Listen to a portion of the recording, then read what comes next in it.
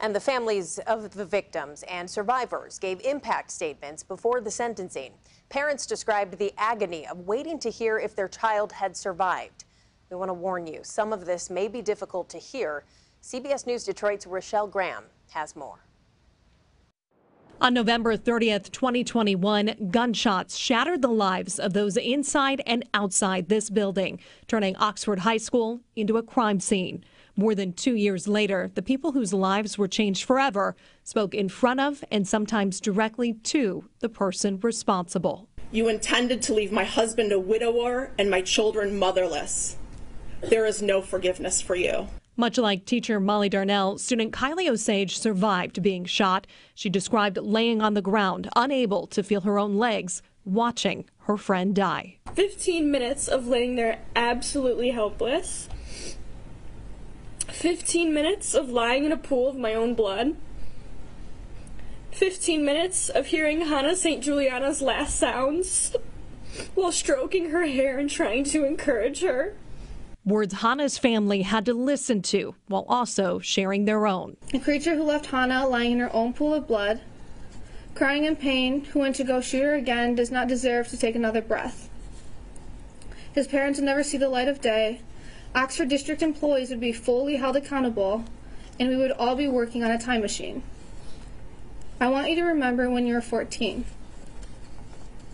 Can you even? It's such a young age. I want you to think about everything that came after 14. Everything Hannah doesn't ever get to experience. Tate Mears' father described the moment he and his wife found out their son was among those killed. The thing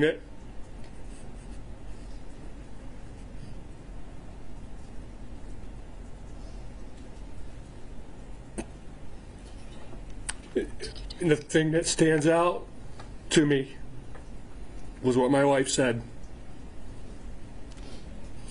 She put her head in her hands and it said, "Not my baby boy."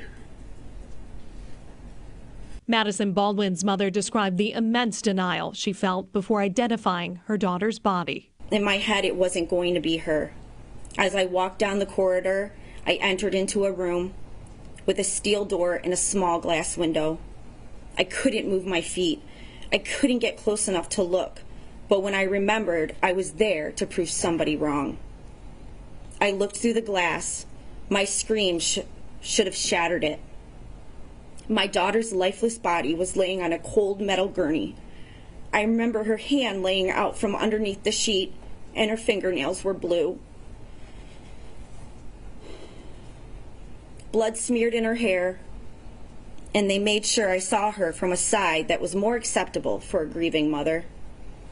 While some spoke of forgiveness, Justin Schilling's father made it clear he wants to see the shooter suffer. He sits across the room from me at this very moment, dressed in orange, emotionless. Although I'm sure he may have a half-baked idea of just what I'd like to do to him, I'm not quite sure he has adequately envisioned the exact nature of this idea. I'd really like an opportunity to physically show him how much pain he has caused me and my family. But in a civilized society, governed by complex laws such as ours, this type of display is not permitted. But you can rest assured, you piece of that baby bird screams would pale in comparison to the screams that you would exude if I were only able to show you. Is that I truly hope your new roommates welcome you in properly and show you the kind of treatment you can only get on the inside, as it's clearly all you've ever wanted.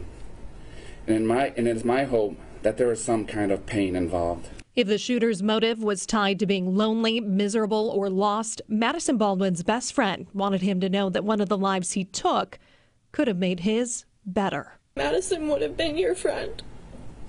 I want you to know that she would have treated you with nothing but kindness had you not killed her. Rochelle Graham, CBS News, Detroit.